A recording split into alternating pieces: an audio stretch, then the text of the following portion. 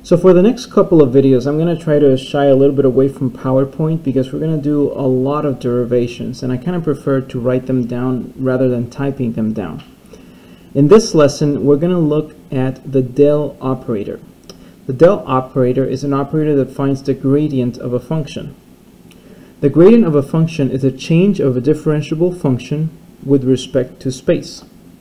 Mathematically, we can define the gradient operator, also known as a del operator, also known as nabla, as del equals a partial change with respect to x times a unit vector in the x direction, a partial change with respect to y times a unit vector in the y direction, and a partial change with respect to z times a unit vector in the z direction. Now, while this does look like a vector, this is actually an operator. It's not a vector. In order for this to become a vector, we need to apply this operator into a scalar. For example, if we define f as a scalar value, then applying the del operator to f gives us the gradient of f, which is equal to the partial change of f with respect to x in the x direction, the partial change of f with respect to y in the y direction, and the partial change of f with respect to z in the k direction. Applying this operator, the del operator, to a scalar value will give you a vector function. We can also apply the gradient operator to a vector valued function to create a scalar function. Let's look at an example.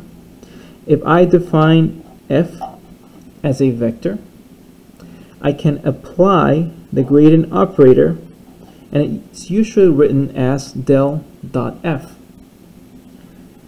The dot product, the so-called dot product of del.f, will be equal to the partial change of the x component of this vector x with respect to the x variable, plus a partial change of the y component of f with respect to y,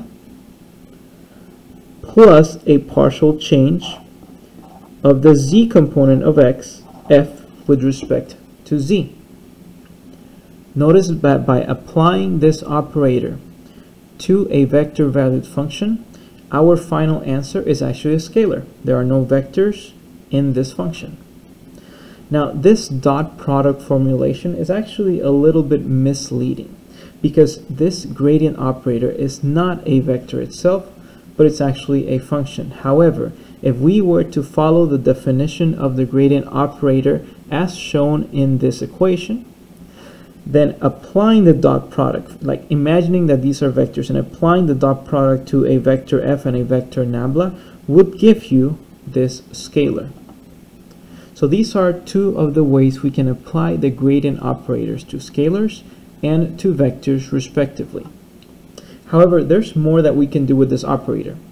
We can create an operator to map a vector valued function to a scalar. Typically, this new operator is described as f dot del.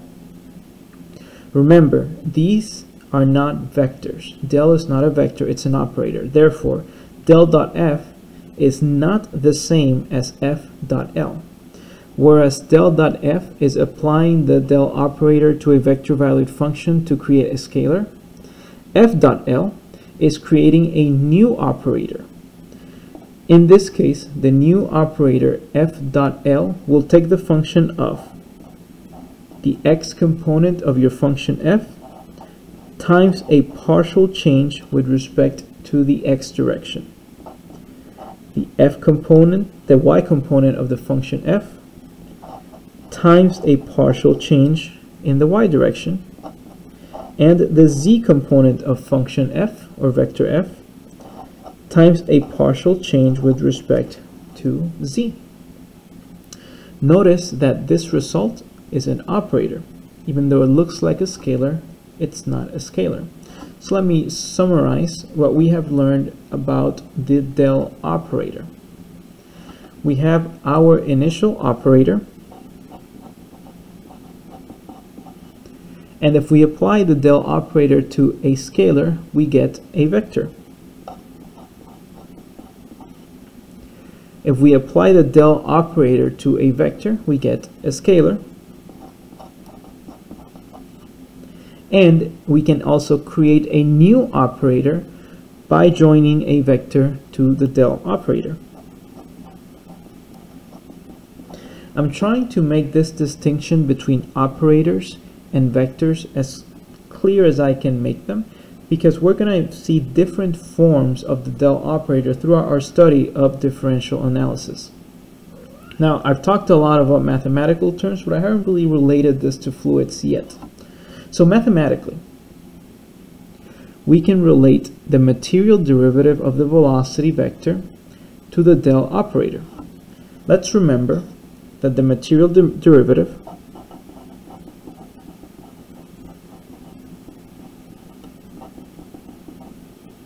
was just the derivative that we used to find the acceleration of a fluid particle. And it consisted on the convective change and the local change in velocity. In other words, the material derivative was equal to the following expression.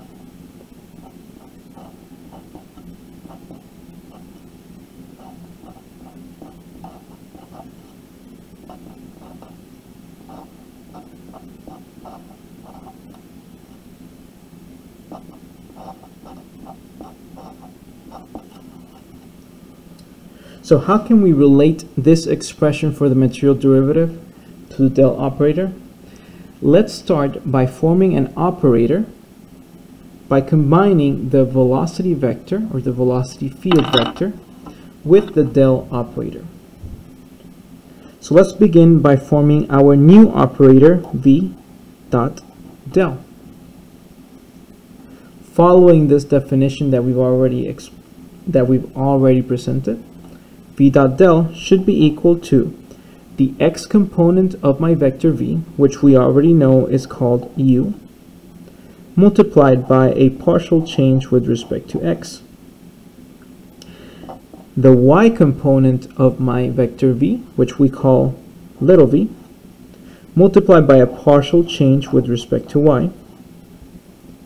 And the z component of my vector v, which we call w, multiplied by a partial change with respect to z. This is our new operator that we formed by combining the velocity vector and the del operator. If we apply this operator to a velocity field, we can say that v dot del applied to the velocity field v should be equal to this operator applied to this vector. Now what does that mean? The vector v, if we recall, consists of three components: an x component u, a y component little v, and a z component w. If we apply this operator to this vector, we should get the following. The operator says u partial with respect to x, and this will be the partial of the velocity vector, plus v partial of the velocity vector with respect to y, plus w partial of the velocity vector with respect to z. Now, if we look back at our material derivative, we'll see that our operator applied to the velocity vector is actually equal to the convective acceleration. That means that we can express our material derivative of v with respect to time as equal to the convective change, or just v dot nabla applied to v plus my local change, or partial of velocity with respect to time. So this is another way that we will see the material derivative in the following lessons. Some books actually flip these two terms, so you'll have the material derivative as equal to the local change plus the convective change. But you know that that actually means the same thing. This operator, v dot nabla applied to v, can also be expressed as v dot del v. So we can say that v dot del v is equal to v dot del applied to v. The only reason I mention this is because we will see different forms of this operator throughout our derivations. However, following standard vector notation and vector rules, we'll see that v dot del v is actually equal to v dot del applied to v.